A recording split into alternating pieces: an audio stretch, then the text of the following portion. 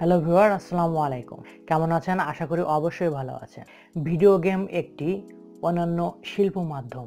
বই মানুষকে কল্পনা করে শেখায়, সিনেমা কল্পনার একটি প্রতিচ্ছবি দেখার, আর ভিডিও গেম সেই কল্পনা ও প্রতিচ্ছবিকে অন্যান্য অভিজ্ঞতায় রূপদান করে। হ্যাঁ দর্শক, আপনাদের আজকে জানাবো ভিডিও গেম সম্পর্কে।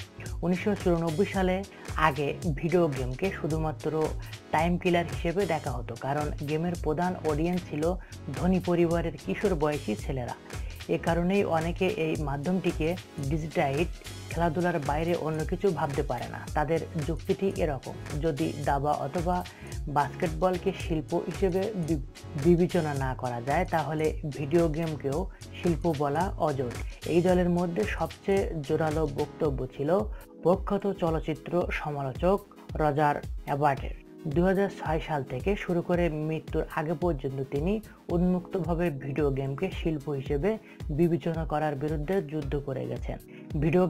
ভিডিও গেম শিল্পটি একটি পোস্ট মডার্ন মাধ্যম, তাই একে অন্য সব পোস্ট মডার্ন শিল্পের মতো একই দৃষ্টিতে বিচার করতে হবে।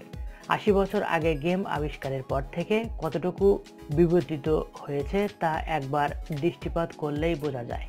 অবশ্য সব গেমই ঢালুয়াভাবে শিল্পের রাজমুকুট পড়তে হবে না, সব গেম সেই যোগ্যতাও রাখে না। তবে নিরপেক্ষভাবে চিন্তা করলে বাজে পেইন্ট এবং অদক্ষ বই ও চলচ্চিত্রের সংখ্যাও পৃথিবীতে নেহাত কম নয়। একজন ডিজাইনার ও শিল্পীর মধ্যকার একদম প্রাথমিক পার্থক্যটি হচ্ছে শিল্প বা আর্ট।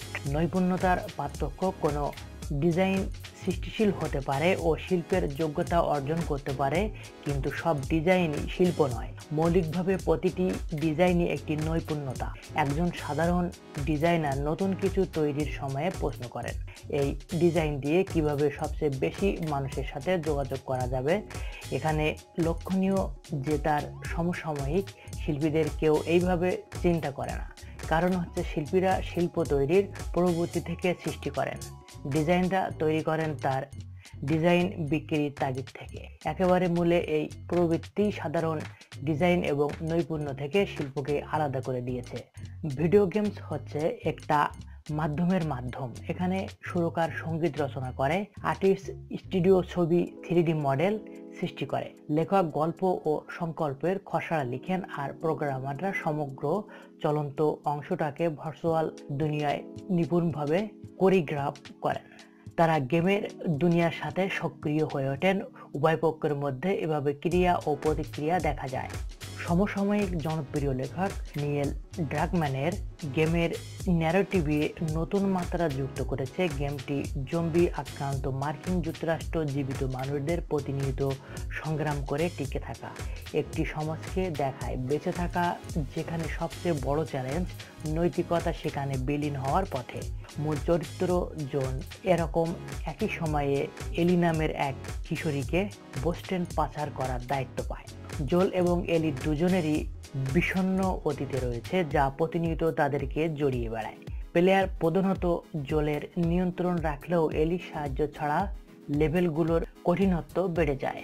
বিভিন্নভাবে এলির সাহায্য তার প্রতি প্লেয়ারের সহনির্মিতা গাঢ় থেকে গাঢ়তর করে তোলে। এভাবে গেম মেকানিক্সের সাহায্য একজন মানুষের সাথে প্রতিনিয়ত কাটানো সময়ের মাধ্যমে পরস্পর একাত্ম হওয়ার অনুভূতি তৈরি করা হয়েছে। গেমটি ইতিমধ্যেই ইতিহাসের সবচেয়ে বিক্রিত গেমগুলোর তালিকায় যুক্ত হয়েছে। শুধু তাই নয়, GTA 5, বায়োক্স, ইনফিনিটি, টুম রেইডারের মতে গেমসগুলোর সাথে প্রতিযোগিতা করে বর্ষসেরা গেম নির্বাচিত হয়েছে। সিনেমা ও টিভি সিরিজের লেখক সমালোচকরাও গেমটির প্লট ও ন্যারেটিভে মুগ্ধ হয়েছে।